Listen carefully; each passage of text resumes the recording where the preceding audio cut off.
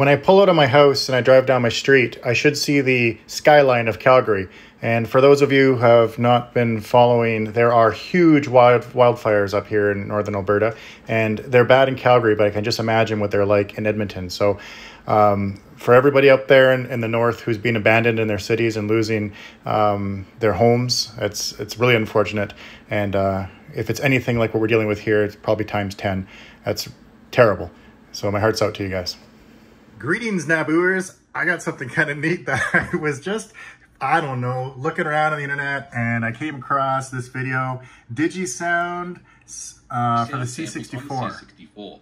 Much more. And you know what? It was actually really interesting because I never knew how digital audio on a C64 or any 8-bit micro worked before. So there turns out there's a bug where if you adjust the volume on the SID chip, it'll make a pop. And if you make that pop quick enough, then you can produce some digital audio. So I thought to myself, I wonder if anyone's ever done that with the AY38910. So I found this video, which also seemed to have a Hackster post about it. And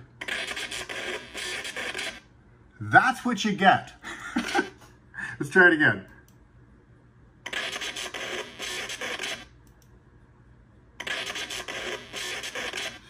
So I didn't think that was very impressive, and I wondered, can I do better with the Y3, essentially the same chip that he's using, but inside of our friendly old NABU. I downloaded a WAV file of the Greetings Professor Falcon. So I have it here inside of my Audacity. Let's take a little listen.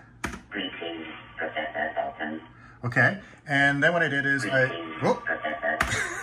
I wrote a little program here that simply just takes the, here I'll show you, so I'll export it as an audio file and uncompressed, blah, blah, blah, blah, headerless and raw with an 8-bit unsigned. And then I wrote this program here which takes that raw audio file and processes it and then converts it into a byte array inside of my little program I have here. And this is our audio file. And then we build it.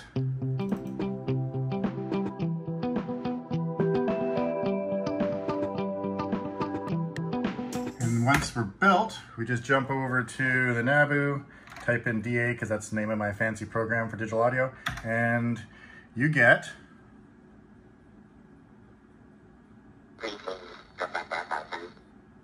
I noticed it was a little fast, so I slowed it down a little bit here. Let's try it again.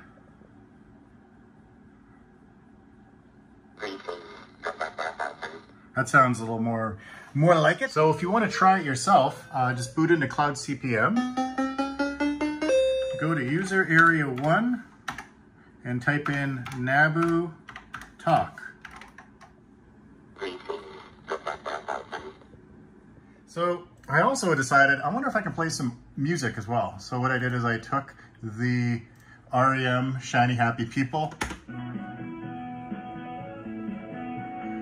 and I exported that as well. So why don't we do the same thing?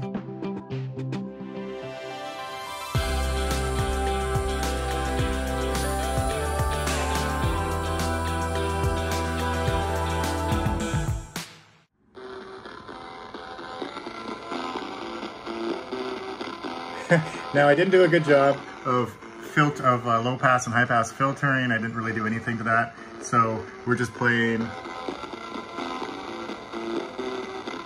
the loop over and over again. But for spoken audio, anyway, I think it works pretty good. It's kind of cool. Okay, this is just a little short video because I thought it was kind of neat, and I wanted to see if it can be done with the NABU.